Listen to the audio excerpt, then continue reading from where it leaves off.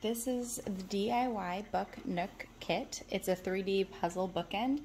There are several different types. I personally got the library one. And it comes in this nice little box, 14 plus. The do-it-yourself, so you need like scissors and it's like a small little house.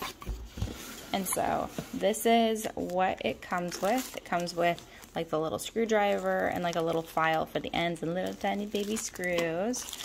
And then here's the light kit for the inside of it so that you can make light inside of the bookcase. So you can show the whole library there. And then here is the actual case. Everything is labeled, which is something I like. And you can kind of see the quality where it pops in all the way through. And so like the back of it. And then here has the, I believe, the directions. So well thought out directions on kind of how to go through everything. Quality, definitely quality.